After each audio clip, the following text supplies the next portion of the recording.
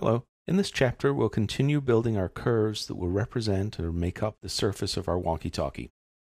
So by now in our Rhino file, we have a picture frame that includes our underlay sketch.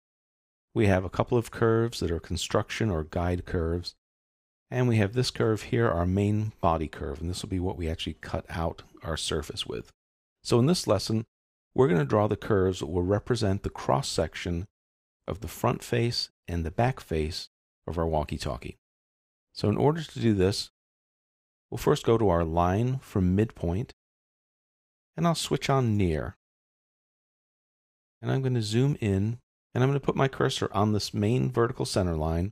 So I'll use the near command, and I'll get a near snap to the mid vertical line that represents the center of my body. And I want to be just outside the main body curve. So I'll click once, and that places my middle. And I'm going to drag my cursor out to the left and then just tap Tab. And remember, by doing that, I've locked ourselves into this horizontal direction. And I'll bring the cursor in just a little bit, and I'll get an actual snap. And you can see it's a red snap, and that tells me we're snapping to the underlay or the edge of the picture frame that we placed earlier. And then I'll just click there. So now I know my line is horizontal, and I also know by snapping to that picture frame that I'm actually wider than the underlying sketch, since this edge of the picture frame represents as large as that sketch could possibly be. So we're not going to actually use this curve other than just as a guide. So I want to make sure it's selected so that it's easy for me to get rid of it.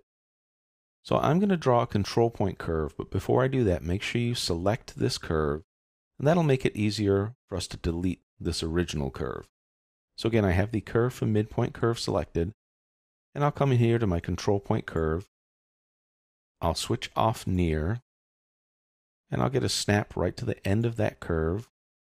And I'll move my cursor just a little bit to make sure I get a midpoint snap. And then I'll get another endpoint snap. And when I've done that, I can press Enter, and that applies the command. Now notice we have something highlighted. So what we have highlighted here is the original curve that we drew, which was a curve, again, from midpoint. Now, if I turned on the control points for that, you'd see that it's only a 2-point curve. And we don't want that because that's not going to allow us to put a nice arc through this body. So we have it selected now, so that as we drew our other curve, we can just hit Delete, and that'll get rid of this curve.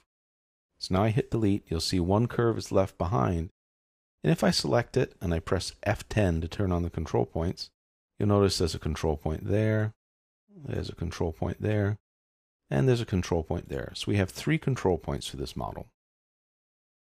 I'll zoom out just a little bit, and I'll drag this curve down, and I'll just, again, touch Tab. And that's going to lock me into a vertical orientation. And then I'm just going to tap the Alt key. And what that's going to do, you see a little plus sign show up there. And what that'll do is now we're going to make a copy of this curve. And I'll drag it just a little below that ground plane line that we created earlier. When I release my mouse, the command finishes, so now I have a curve here, and I have a curve here. And these are identical curves, they're just copies of one another. So the next thing I want to do, I want to do this with a little more precision. So I'll take this curve, and this time under my transform commands, instead of just doing a move, I'm actually going to do a copy. So the command line asks me for a point to copy from, and I'll copy it from this point.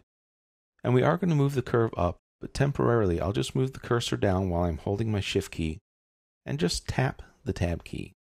You see that line turns white, so now that tells me I've constrained myself to a vertical line. And I'll zoom in to the widest part of my walkie-talkie, and I'll get a snap right here. You can see it says Object Perpendicular, so I know I'm traveling perpendicular to the original curve. And I'm also getting a quad snap. So now I know I've placed that curve at the widest point of my model. And then I'll move this cursor up just a little here and click again. Now that time I was just holding my Shift key to constrain it vertically. So I have enough curves there. I have 4 curves. I think that's pretty good. So I'll just go ahead and hit Enter to finish this command. Let's go ahead and switch to our perspective view and just take a look at what we have. So we have our guide curves, and we've shown those with a dashed dot line so we don't get those confused. We have 1, 2, 3, and 4 curves that are all copies. They're all identical.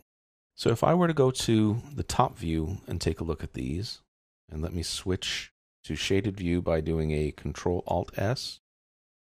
And then I'll hit F7 to hide the grid. So you can see we're looking down the top, but because they're all in the same plane, it's just one straight line. So if I go back to my perspective view, all 4 of these lines are in a straight line. So if I were to make any sort of surface out of these, it's going to make a completely flat surface. But I want to add a little arc to the center of the surface. So I'll take these 2 curves, leaving the outside ones alone. I want those to stay in a straight line. And I'll just tap my F10 key. Again, if I go to my top viewport, now you can see the control points lined up. And I can either drag a box in this window, or I can come into the perspective viewport and drag here holding my shift key. And now I have those points selected. So I can do this a couple ways. I can go back to my top view and I can move the points in this view. Or now that we have the gumball manipulator, I can just switch that on and get a nice sort of angle here. And I can either drag using this green arrow, and we can visually move that out, or if I just click on the green arrow, I can just type in a distance for these control points to move. And one thing to notice is which way the arrows are facing. And you'll notice that that green arrow, which is the direction that we're going to move, which is the Y direction, is actually facing backwards. So that tells me if I want to move these control points out this way, I actually need to move that in a negative direction compared to which way this arrow is going. So if I type a -1 and then hit enter, you'll see that those parts move. And we can go to the top view and we can notice how much we've moved there. Let's move that just a little bit more. Again, I'll click on the green line and I'll type another -1. And let's pop back up to the top view. And that's pretty decent. We could go a little crazier with the arc, but I think we'll get pretty good results out of that one. I'll hit escape twice to switch off those control points. And now if we kind of zoom in here, you can see we have our 2 center cross sections, a small or a slight arc to them, and our 2 end cross sections are perfectly flat. So when we build a surface from this, we know we'll get a surface that goes from flat to arced. It'll stay exactly the same arc, and then it'll go back to flat. Now we could have a wider arc through here if we chose to, but I'm just going to keep the same arc kind of going through this whole center body section and then bring it back to almost flat at the very ends. And I say almost flat because we created our flat lines just outside the body, so there will be a very tiny radius across the body in these sections as this curve comes back to a flat. And that finishes this chapter on drawing our section lines. In the next chapter, we'll look at actually building the surfaces.